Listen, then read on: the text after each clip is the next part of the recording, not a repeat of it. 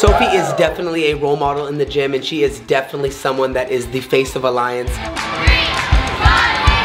She began on our Youth 2 team, then she was on our Junior 3 Renegades, and she is on Renegades again this season, and we absolutely love her. I coached Sophie for 3 years.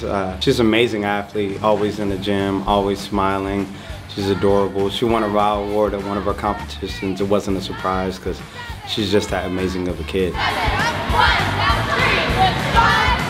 Sophie and her family are truly a blessing to have in the gym. Her mom, her dad, her brother, sister, they're always here supporting Alliance. Not only does Sophie give the gym everything that she has, but so does her family. I think any coach that has worked with her will tell you how hard she works. She's always pushing herself, making herself get better every single day, always encouraging other athletes, and just truly has such a good heart.